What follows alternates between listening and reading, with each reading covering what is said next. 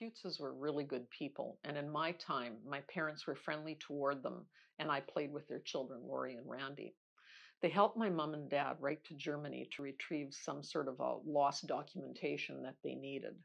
They were helpful and hardworking and good neighbors. I once asked my dad why they got along so well, even though they were enemies at war.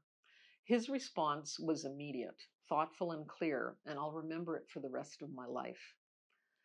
My parents did not blame the German people for the war, but just a corrupt leader who took advantage of people during very tough economic times.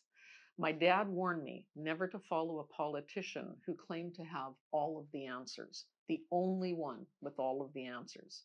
That's how my parents saw Hitler and other fascists and communists.